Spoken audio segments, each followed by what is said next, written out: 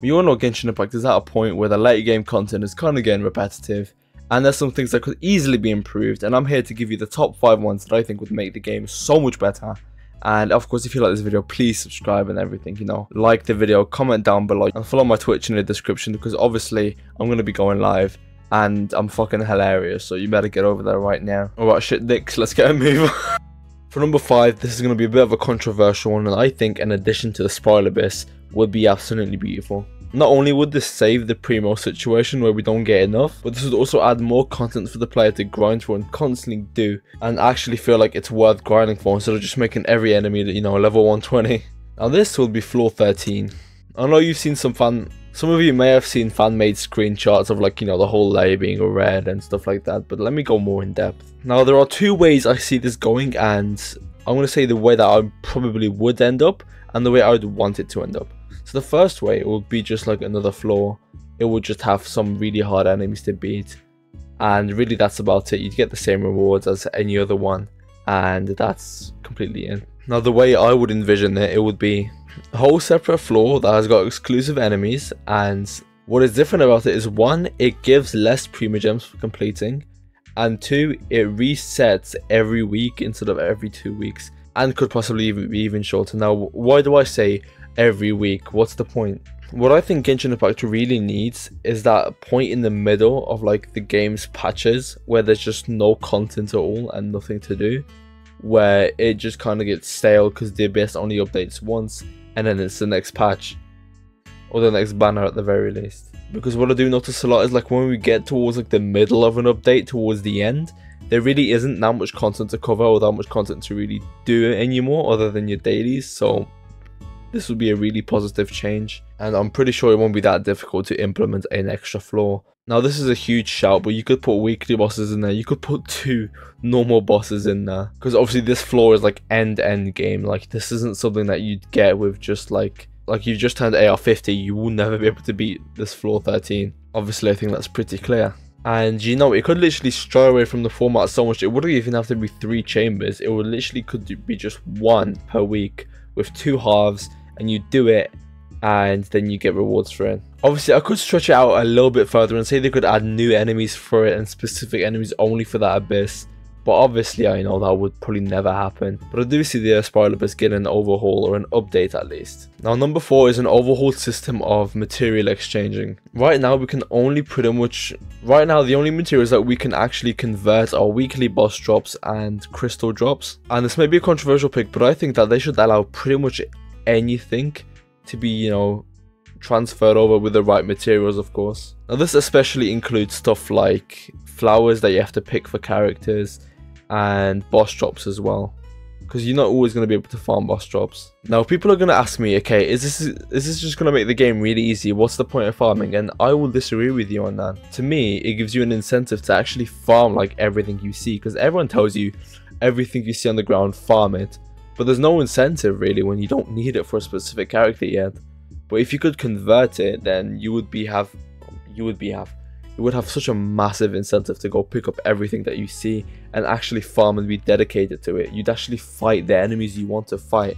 Sure, there'd be like a cost to it. Like, you couldn't just convert everything for free. Like, there'd be like a smaller exchange rate. So let's say to get 1 of a material, you'd have to sacrifice 2 of a different material for it. Like, make that a trade-off. So obviously it won't be too broken, and make it come out of cost for someone who just hasn't farmed and someone who wants to farm. And an easier fix for people just not doing this for new materials: put a time limit onto when this feature can be used on new materials, and like release it like halfway into the patch, or like even the patch afterwards if you want to be that selfish, and just do that and you'd be solid.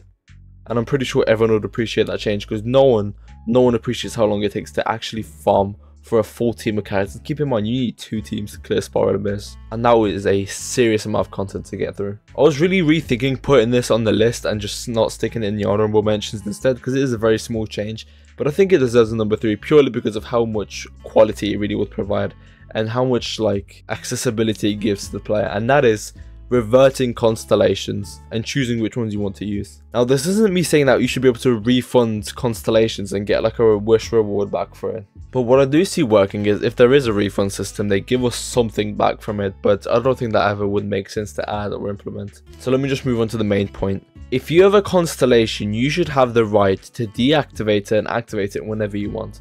There is no point not doing it because you already paid for the constellation, you already wished for it, you already got it. It's not like you're refunding it, you're just being able to deactivate it whenever you need. Because for example, look at Bennett C6, right? He limits like 2-3 teams, right? But let's say you now want to use those 2-3 teams. You have no choice but to just not use him. And I've seen this talked about a bit as well, but I think it would go such a long way for this kind of change to be in the game where you can just revert the constellation back if you don't want to use it. And I'm not saying you should be able to like pick and choose between constellations, but you should be able to deactivate at least from the bottom down. You should be able to deactivate, you know, C5, then C4, then C3. You should probably not be able to do like deactivate C2 and then deactivate C4. Like, I don't think that would ever really work. And now number 2, also a really controversial one, is trading weapons and characters. Now you're gonna fucking look at me and go, yeah, you're fucking crazy if you think we should add this, or if you think they're gonna add this. Because of course they're probably not gonna want to add this, but I think it would be such a good quality of life change. And I'm not saying allow people to sell these for money, but I'm just saying allow people to trade weapons that they don't need with each other. Because I think it would make a lot more sense. Because let's say, hypothetically speaking, you have a friend. Hypothetically speaking, you have a friend. Your friend has the weapon that you need for your character and has their best in slot, but they don't use their character. But you really need that weapon, and you have a weapon that they really need. So you should be able to trade it back and forth. You know, no transaction fee, no actual money involved. Just be able to trade weapons together, and you should be fine. And now let's say you have a character constellation that you don't need or you don't want, and you just want to give it to someone else because why not? You should be allowed to do that, and then you should be allowed to give it away or like trade it for something else, obviously. But if they don't allow constellations, they should at least allow you to trade the full character. So if you want to give someone the full character, you're gonna get penalized by having to give them the constellations as well. I see that working, and I see that becoming so good for the community, and just how healthy it is and how much people actually have an incentive to grind the game. And the way I see this working is to set like a trade limit to like how often you can do this, because obviously if someone's trading every single day for hours and hours on end, they're not trading to get something, they're trading to get fucking paid, which obviously is a big issue, especially considering Hoyoverse, because money, you know. But I do have a few honorable mentions before the number 1 spot, and I think that these don't deserve the number 1 spot, and I didn't make the list because they were really too small and the kind of things that the community have been already asking for, so I didn't really want to ruin the list by making the number 1 something that everyone has already expecting. So let's get over to the first one. And the first honorable mention, you probably could have guessed, is actual artifact loadouts. We have got scammed in this last update when they gave us quote-unquote artifact loadouts. They do nothing. It's like just a quick apply for lazy people. It's not even a loadout. It's a terrible system, and I don't use it because honestly you can just find the best artifacts for your chosen character and needs yourself. It's not that difficult. Another honorable mention is the resin cap. The resin cap is just disgusting for the amount of content there is to farm through every week and every day in the game. With the amount of weekly bosses and normal bosses and the amount of characters in the game, it is really unrealistic to have only 160 resin for free every day. It is so small compared to what it could be and what it should be. And my solution for it is just to make it like 240 like Honkai Star Rail. It's not that deep, just make it 240. It'll save everyone's life and make it regen faster, so I don't have to wait for fucking 2 years to fucking do artifacts. Oh, I guess this counts as the same honorable mention, but increase the condensed. Why is there a cap on the amount of condensed resin I can have? That is so stupid to me. Why is there a limit?